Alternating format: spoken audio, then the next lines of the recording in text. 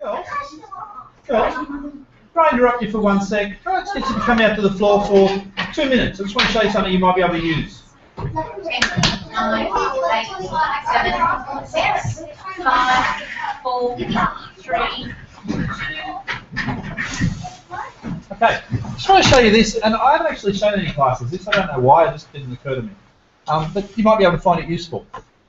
Really simple example. Let's say I say, now, did we talk about the X and the Y group? Yes. We did. Okay, so you know the cat's currently standing at 0, and if the cat goes this way, X gets bigger, and that way X gets smaller, or actually X gets minus.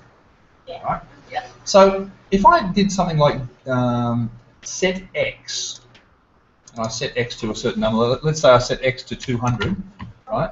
Then if I was to run this little block of code, what's going to happen? What's the cat going to do? It's just going to go there. Where would it move? All the way. Which way? That way. This way. Right, Okay. right. So if I do that, sure enough, okay, the cat goes to X 200. If I set this to another number like minus 200, let's say, and I did that, where would the cat go? Go back to the other Okay, back to the other end. So depending on what the X value is for the cat is how left or right it is on the screen. Okay. Now I just want to show you something. If I was to do something like just do that forever. All right. Now at the moment that's pretty pointless, right? Because if I right-click that, I'm forever going to minus 200. And you can see it's running because it's got the yellow outline.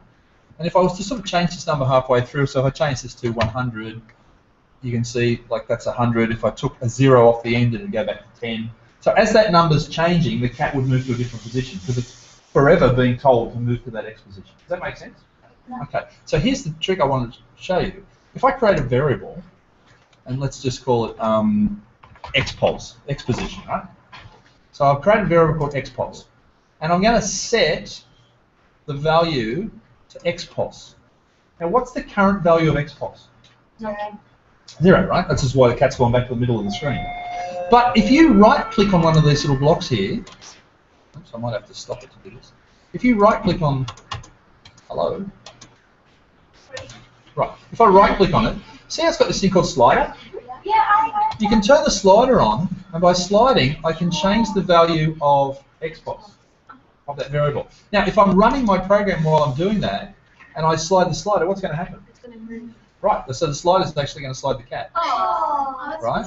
Because as I'm changing the value of xpos, it's here, and I'm forever looking at what that value is, and whatever it is, I'm going to that position. Does that make sense? Yeah. Okay.